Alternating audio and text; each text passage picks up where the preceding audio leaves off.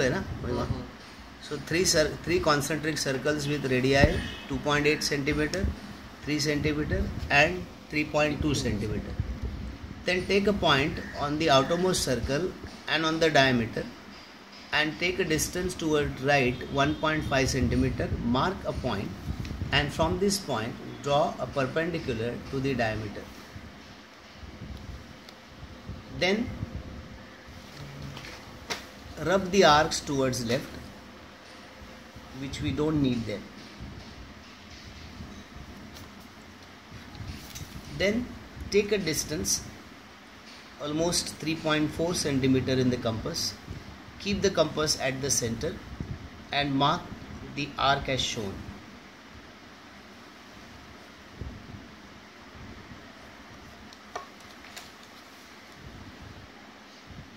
Then draw a line stretching this arc towards right on both the side and see to it that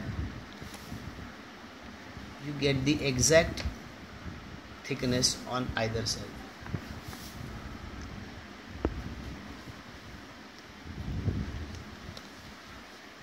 Then take a distance maybe 0.3 centimeters from the point on the inner circle and a vertical line.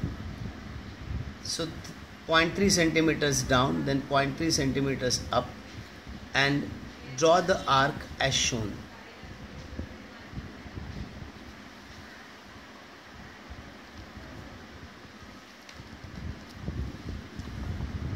Then stretch this to get the position of ciliary muscles and the lens.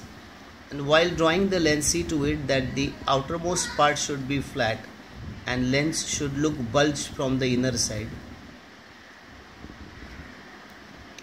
Okay, then rub this vertical line now, which we don't need.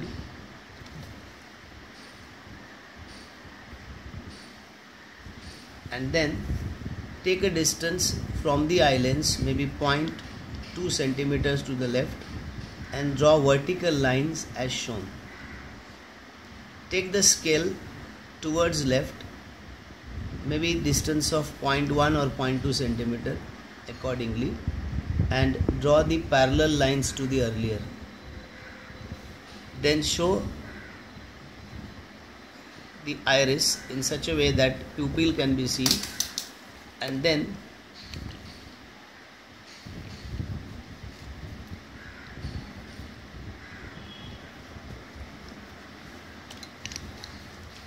by taking the distance less than 3 centimeter, now shift the center to the left and draw the curve.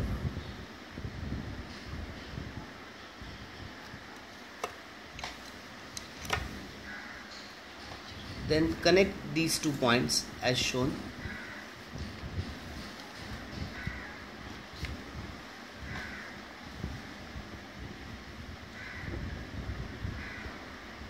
Then one more arc can be made. Now this time you keep the compass at the center and taking the distance up to the ends,